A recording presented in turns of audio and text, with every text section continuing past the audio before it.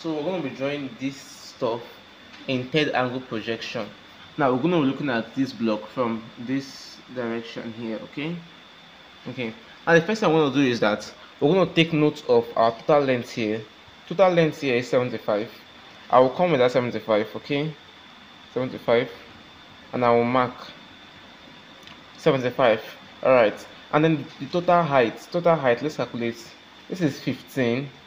15, okay, this is 20, not 25, this is 20. 15 plus 20, that will give you 35. The total height is 35. Okay, so I'll come down here and mark 35. Also the same thing to this part. I'll draw this part here. I'll come up with how many? 15. And here to come up with 15 too. So I'm coming up with 15. And I'll literally join the 2 points together. Alright. Now, aside this, we are also giving this part here, okay? This part, and this is total length here is 35. 35, okay? And the height here is 20. Now from here, this is 20. So from here, distance here will be 20, okay? We'll move 20, so I'll move 20 here, that is 2 cm. From here, I'll now move up, which is 20 cm soon. See it automatically. That is the advantage of getting our total length first. Now I've gotten moved up here. Okay, so I'll go to the left by 35. With 35, I'll go towards the left. 35. Now I'll come down with 20. Now come down with 20. Now, still on the front view from this direction, okay, I will still see this part of the triangle. Now I will join this top to the bottom. And remember I told you in orthographic, anything that is inside tend to come towards the outside. Now, we saw know that there's also a small box. This part here will also be seen, okay? But if you look at this from this direction, this part here will be hidden. So we'll depict this part now with broken lines. Now, it's a distance from 5 millimeter from this line, okay, from here 5 millimeter, 5 millimeter, okay, that is 0.5 cm, and then the depth of this is 20, okay, depth of this is 20. Now this is what we'll do. First of all, we'll move 0.5 cm on both sides. This is 0.5, 0.5. Okay, let's make this depth 25. I have reasons, sorry. So I'll move the depth of 25.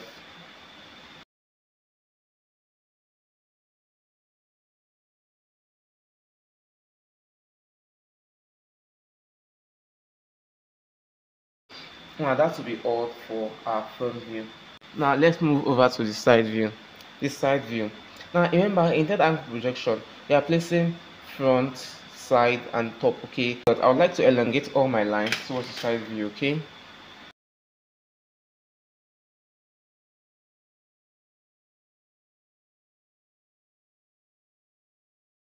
Now total length of side view is 50. Okay.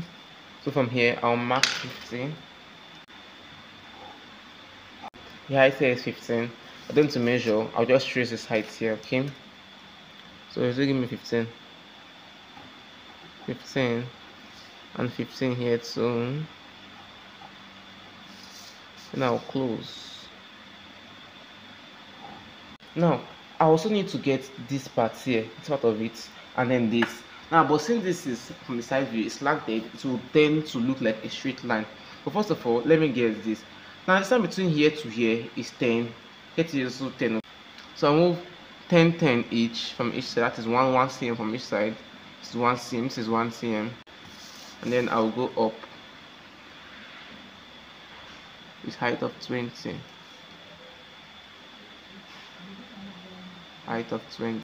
Now on this part here, okay, this stuff is in the middle of this, which is 10. So I'll measure my midpoint.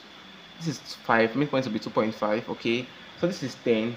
From the midpoint, I'll go 5, 5 each. From the midpoint here, I'll be going 0.5, 0.5 each, 0.5, 0.5 each. Then I'll draw it to the top. Yes, having done that, now remember, this part is also part of our side view. From this side, I also see it okay, but it appears broken lines. Now let's depict it. Now remember, this is 0 0.5, 0 0.5, okay, from this side. So on this one here, I'm coming 0 0.5 and 0 0.5, 0 0.5 and 0 0.5. Now remember the depth is 25 millimeter. So I'm measuring 25. I already measured this depth and I get it already. So I'll just draw it straight to that line.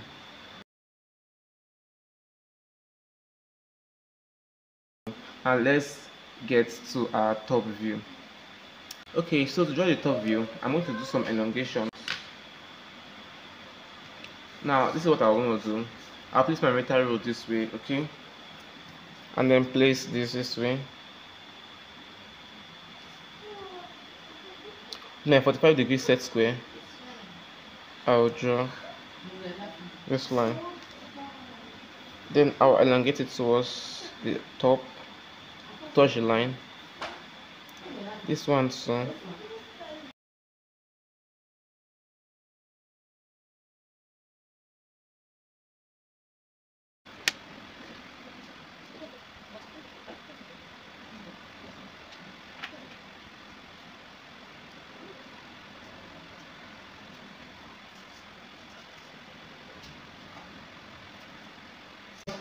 Let's draw this rectangle down, okay? So to draw the rectangle down, this is 50, 75. Automatically here is already 75. Here is already 50, okay? So I'll just thicken it. This is the advantages of elongating.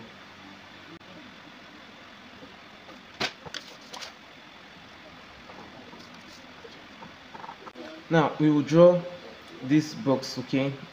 The one on top, the exterior one. So I'll have to trace at this point here. And I said to do the measurements. That's the one. Here's already one already. On this line here, I'll trace it. Then trace it where this other one to meet. Okay, they meet here. Okay, on this line to trace the other end. They meet here. Okay, on this one trace. They meet here, and trace the other one. Meet here. Now I'm going to join all those 4 points together.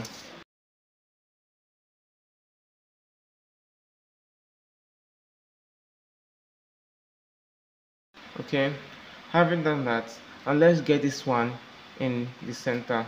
So how do you do that? We trace these broken lines, okay? Broken lines where the first meets. Oh, I didn't elongate that for this part. Let me quickly do that.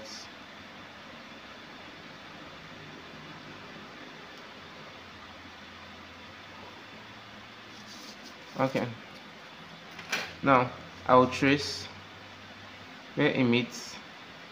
Okay, I'll mark there, trace it again to where it that one to meet. I mark, I'll join it straight. Okay, this part here, trace where it meets, mark, trace here to where it meets, mark. Now having completed that, we're not yet done yet. This remaining part of it is part of the front view, okay? And from the center, this is 10, 10. Now I don't actually need to measure this. I can just elongate, follow my elongation, this center, this part here. From here, this part. So I just draw it straight. And then I draw it straight. Now this is the total and final look for our top view. Now let me dimension it so that it will look much more beautiful and much more attractive. So guys, after dimensioning, this is how the orthographic view looks like in third angle projection. Thank you guys for watching today's video. Please remember to like, share and subscribe for more educational content like this. And now if you want to know how to apply the same techniques for first angle projection, then click on this video above. That's the next phase.